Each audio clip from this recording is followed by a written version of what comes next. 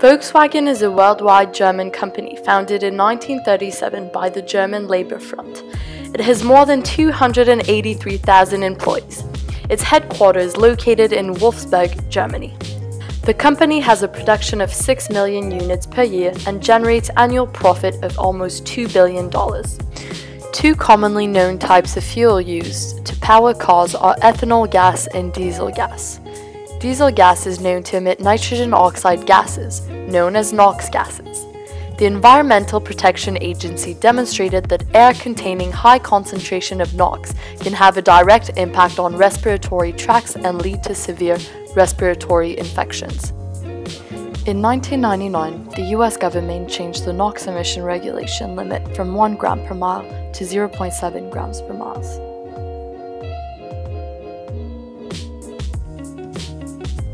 Energy efficient?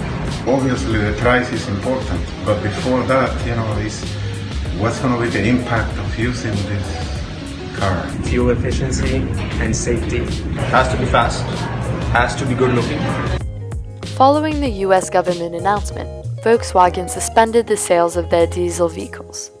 In 2008, to comply with the US standards and to respond to consumers' desire to have environmentally friendly yet aesthetically pleasing cars, Volkswagen announced the arrival of new clean diesel TDI cars.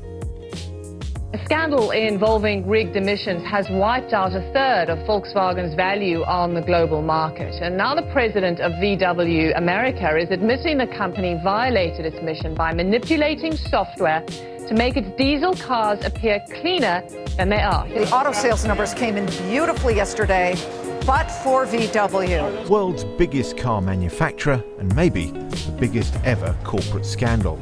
The diesel cars sold by Volkswagen did not actually meet the US standards regulations on NOx emissions. 11 million vehicles sold were equipped with software to cheat on emissions tests. In addition to Volkswagen, Porsche and Audi were also affected by the scandal. The software added to the TDI engines could sense test scenarios by monitoring speed, engine operation, air pressure, and even the position of the steering wheel. When the cars were operating under controlled lab conditions, which typically involved putting them on a stationary test rig, the device put the vehicle into a test mode. When on this test mode, the engine ran below normal power and performance. Once on the road, the engine switched out of this test mode, which resulted in emissions of NOx levels that were 40 times greater than that of the US regulations limit. I thought that was a really big breach of trust by the company. I think had they just spent more time developing a proper product, they could have achieved something maybe not as idealistic, but still something that would have been sold as well in the end. The International Council on Clean Transportation, ICCT, is an organization whose goal is to reduce emissions by testing various cars around the world. Once tested, they provided full analysis and recommendations to reduce companies' cars' emissions. John German, co-leader of the ICCT, discovered the rig system. The scandal had considerable economic and environmental impacts. The affected Volkswagen cars in the US tested emissions between 10,000 and 41,500 tons of toxic NOx every year. In total, the affected worldwide diesel engine on the road were emitting between 200,000 to 9,500 tons of nitrogen oxide emissions annually. NOx emissions are extremely dangerous as the fumes can cause inflammation of the airways and worsen breathing, which can lead to heart problems.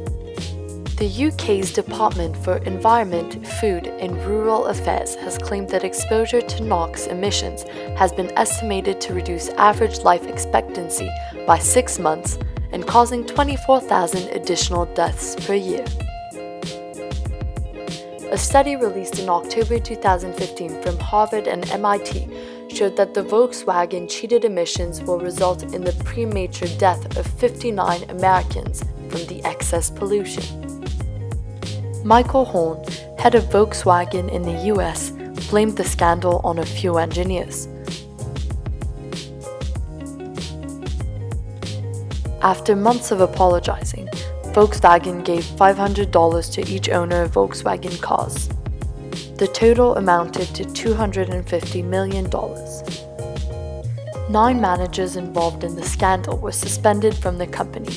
In March 2016, CEO Michael Horn resigned. On behalf of our company, my colleagues in Germany, and me personally, I would like to offer a sincere apology. I did not think that something like this was possible at the Volkswagen Group. We have broken the trust of our customers, dealerships, employees, as well as the public and the regulators. And let me be very clear, we at Volkswagen take full responsibility for our actions, and we are working with all the relevant authorities in a cooperative way. The total cost for the company's crisis that year reached $18 billion. The Volkswagen company and James Liang, one of the leading engineers in the scandal, were both put under civil and criminal investigation. As the future of the car industry is shifting towards hybrid and electric cars, one must keep in mind that the regulations emitted by the EPA and the standard of emissions must be respected. Engineers have the responsibility to ensure that the work they deliver is within the regulations and consider the projections of all consequences of the developed technology.